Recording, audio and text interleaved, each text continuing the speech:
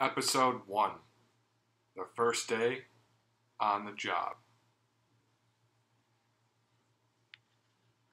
Mike and Sully are starting a new venture as managers of the new and improved Laughing Factory. Sully, being the new COO, is contemplating his new management style. Hey Sully, are you excited for the first day as the big cheese? Yeah, I'm just nervous about how people will perceive me. I don't want to be that manager that everyone is afraid of. Well, that's the great thing about being your own boss, so you can choose how you want to manage and who you want to be. As long as you're not anything like Roz, I think that will be good. Ha ha ha ha ha. Yeah, I guess you're right. I'll tell you what, I think this company is going to go far with us behind the wheel.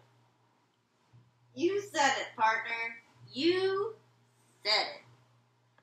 Sully decides the best approach of management would be through the entrepreneurial role.